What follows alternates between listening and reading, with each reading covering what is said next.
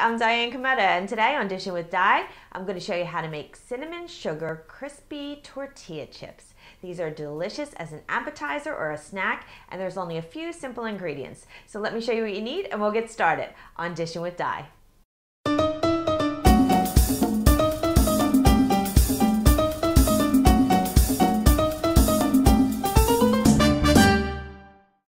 You need some white granulated sugar and some ground cinnamon, a little bit of salt, and some cooking spray, and some flour tortillas.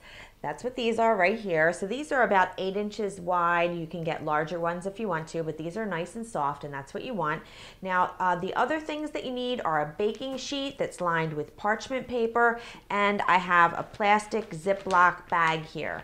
And I have a pizza cutter, but you could use a knife for this as well. And I have my oven preheating to 375 degrees. Now, before we get started, just mentioning the cooking spray. If you don't have cooking spray, you could use vegetable oil or canola oil for this, or some melted butter. But I've tested this recipe with all three things, the spray, the vegetable oil, and the butter, and it comes out best with the spray, and then the butter, and then lastly, the vegetable oil. So this is your first option here if you can get this. So the first thing that we're going to do is take the flour tortillas and we're going to spray them with some non-stick cooking spray on both sides.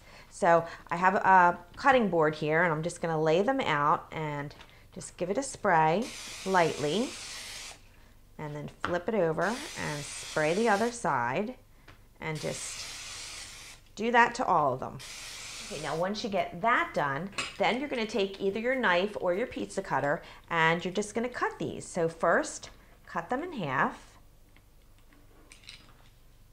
and then in half again. And I want a lot, so I'm going to cut them again. So into eighths.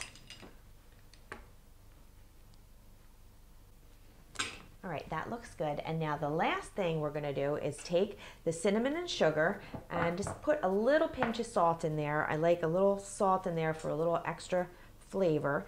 And we're going to take our bag. This is so easy. You're going to say to yourself, why didn't I think of that? But that's what I'm here for. Okay, so now take the bag and close it up and just shake all this together to combine it. And now you see where we're going with this, don't you? Now we're going to take our greased up tortillas and we're going to throw them in the bag. So this gets them coated on all sides, and they come out absolutely delicious. So just I'm going to throw half of them in here first. I don't want to put too many. And then I'm just going to close this up. Make sure you seal it, because you don't want to shake it and then have all this stuff shooting out at you. That would not be pretty. So just give it a shake.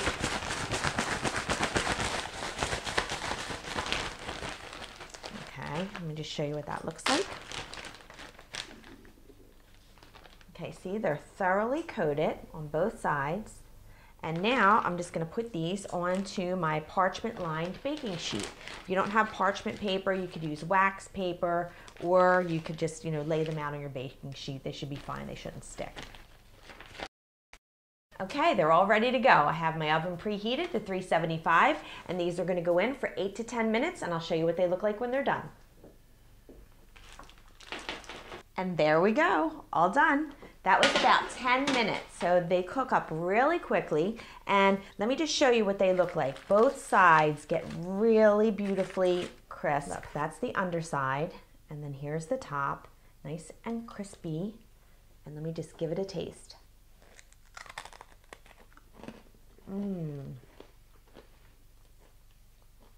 Great combo, cinnamon and sugar. The recipe is on my website, dishinwithdi.com, so don't forget to go over there and check that out, and check all my other stuff out too. I look forward to seeing you next time, and I hope I made your life a little easier, more enjoyable, and delicious. Bye-bye now.